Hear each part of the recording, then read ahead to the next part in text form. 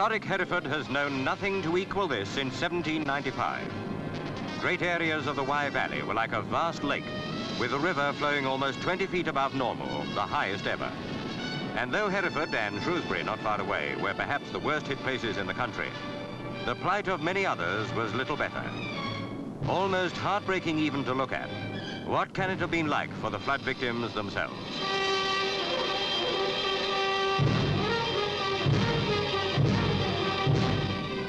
"50 main roads in 21 counties were underwater after the gales and downpours of that disastrous weekend.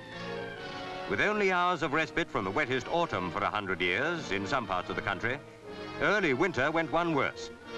Imagine it, no gas or electricity, and in all this watery wilderness, not a drop that could be safely drunk. Boil it before drinking, advised the authorities, without saying how. Police and soldiers did what they could to carry food to people marooned upstairs.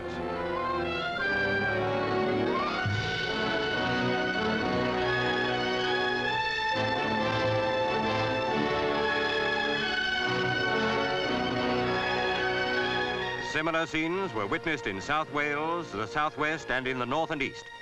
In many areas, it was the second flood this winter, in some the third or fourth. It's impossible at this stage to know the full damage, but it'll be a staggering amount beyond local resources to meet. The government promises to help.